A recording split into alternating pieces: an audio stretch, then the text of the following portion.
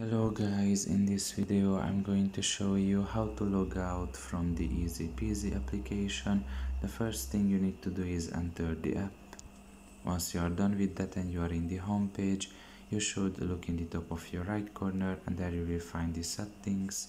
Press on it and now you should just enter the parent's PIN code. And once that is done, you can just scroll down a little bit and press on logout.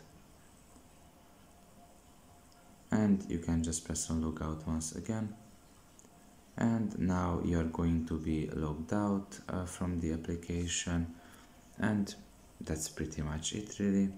So I hope this video was helpful to you. Thank you for listening and see you next time. Bye bye.